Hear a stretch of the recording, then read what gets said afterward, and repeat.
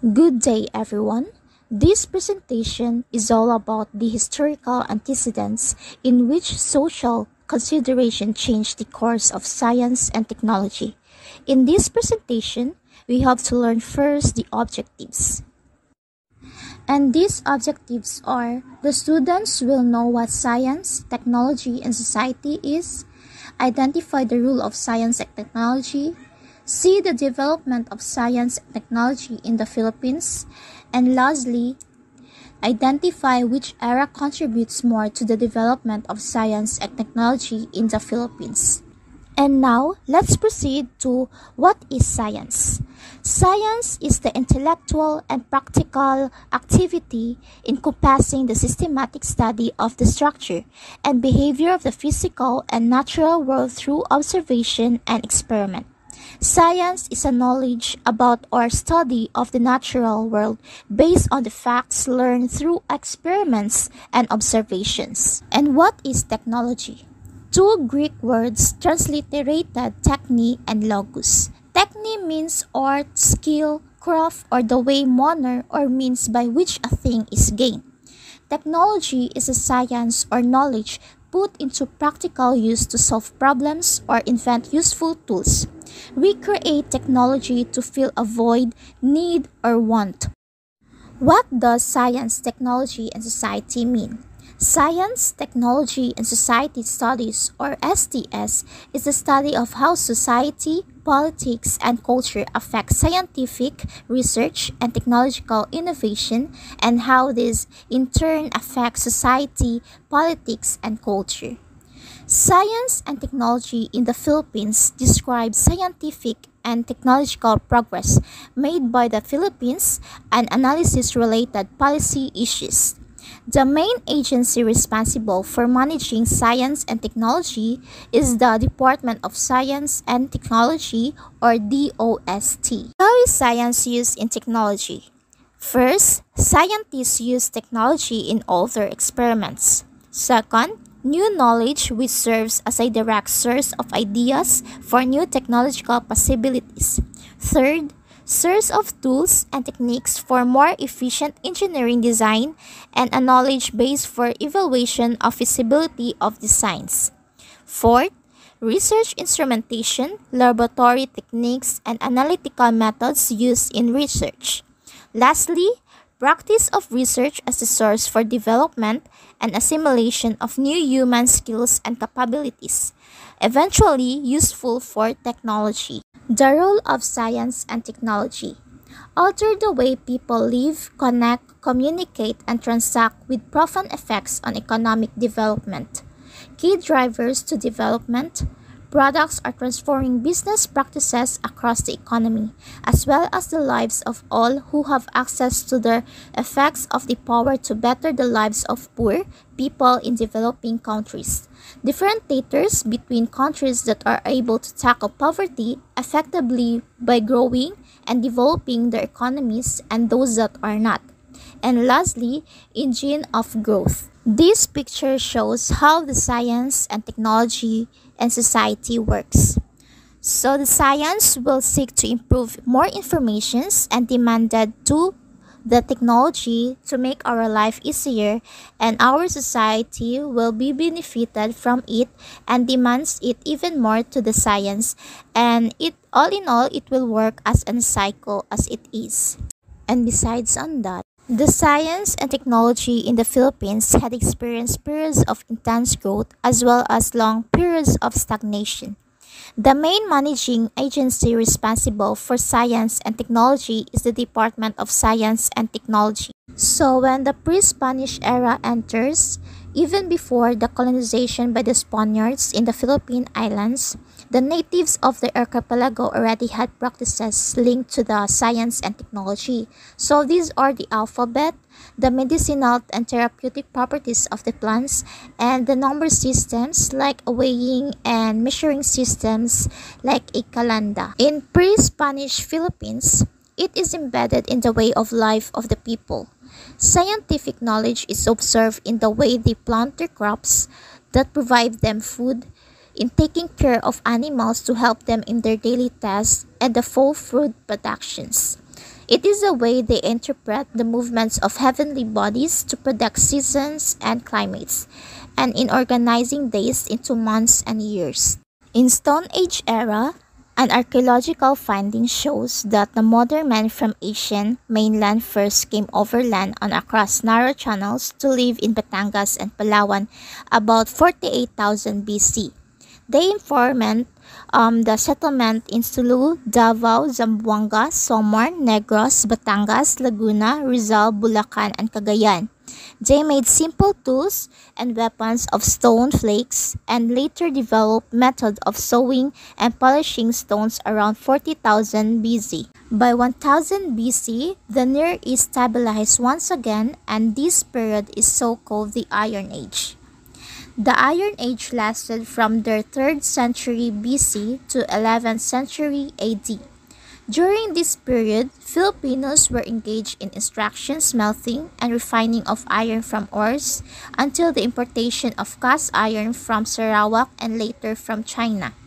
They learned to weave cotton, make glass ornaments, and cultivate lowland rice and dike fields of terrace fields utilizing spring water in mountainous regions.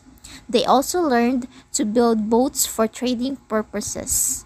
While in 10th century AD, Filipinos from Butuan were trading with Champa in Vietnam and those from Mai or Mindoro with China as noted in Chinese records containing several references to the Philippines. The people of Mai and Sanshu in Palawan traded beeswax, cotton, pearls, coconut heart mats, and etc. Filipinos were already engaged in activities and practices related to science, forming primitive or first wave of technology. When the colonization still exists of the Philippines, it was contributed to growth of science and technology in the archipelago. The Spanish was introduced as formal education and founded scientific institution. So this code was so-called as Spanish colonial era. There are parish schools were established where religion, reading, writing, arithmetic, and music was taught. The study of medicine in the Philippines was given priority in the Spanish era. Especially in the later years, the Spanish is also contributed to the field of engineering in the islands of constructing government buildings, churches, roads, bridges, and forts. And the Spanish colonial era, which is the biology, is given focus. Sanitation and more advanced methods of agriculture was taught to the natives. Spanish is also established colleges and universities in the archipelago, including the oldest existing university in Asia, which is the University of Santo Tomas. Trade was given more focus by the Spaniards' colonial authorities due to the prospects of big profits. When the American period exists, the progress of science and technology in the Philippines continued under American rule of the islands. On July 1, 1901, the Philippine Commission established the Bureau of Government Laboratories, which was placed under the Department of Interior. On October 26, 1905, the Bureau of Government Laboratories was replaced by the Bureau of Science. The Bureau of Science became the primary research center of the Philippines until World War II. And during this period, it was inclined towards agriculture, food processing, forestry, medicine, and pharmacy. It is not much focus was given on the development of industrial technology due to free trade policy with the United States, which nurtured an economy geared towards agriculture and trade. All in all, compared to the American period, science and technology was more modernized and prioritized than the Spanish period does, as primarily focused on research for the tropical disease, agriculture, food processing, forestry, medicine, and pharmacy. During Carlos P. Garcia's presidency, the government commissioned Frank Chu to survey the states of science and technology in the Philippines. Chu was a Filipino doctor and a professor who has made a name in the field of medical research in the U.S. After Chu's assessment and recommendation, the Congress passed the Science Act of 1958, a bill seeking to integrate and intensify scientific development in the country, to foster invention, and more importantly to provide funds for such activities. The bill also created the National Science Development Board or NSDB, the government's arm on all science matters. Consequently, NSDB's chairman would be the President's Science and Technology Advisor. On the other hand, in 1982, under the Marcos administration, the NSDB was renamed the National Science and Technology Authority or NSTA.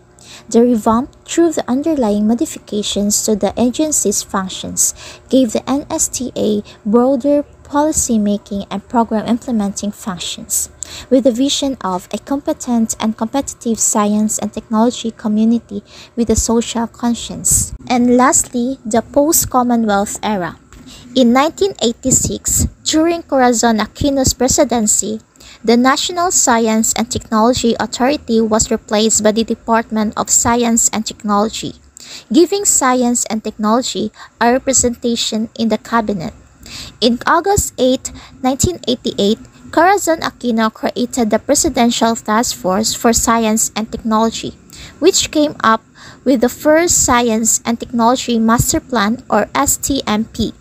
The goal of STMP was for the Philippines to achieve newly industrialized country status by the year 2000. Corazon Aquino said that science and technology development should be on the top 3 priorities of the government to implement the development plan they have made. The other thing is the DOST or Kagawaran ng Kaagham at Teknolohiya, more popularly known as the DOST, is an executive department of the Philippine government responsible for providing direction and coordination to all activities in the country related to science and technology. The country's premier science body is also tasked to formulate policies and programs that will contribute to the overall national development. And also, the DOST is currently headed by Secretary Estrella F. Alabastro. There is an Executive Order number 128. It also said that the DOST shall provide central direction, leadership, and coordination of scientific and technological efforts and ensure that the results are geared and utilized in area of maximum economic and social benefits for the people. And that ends our discussion to the historical antecedents of science and technology in the Philippines. Thank you for being with me and stay safe.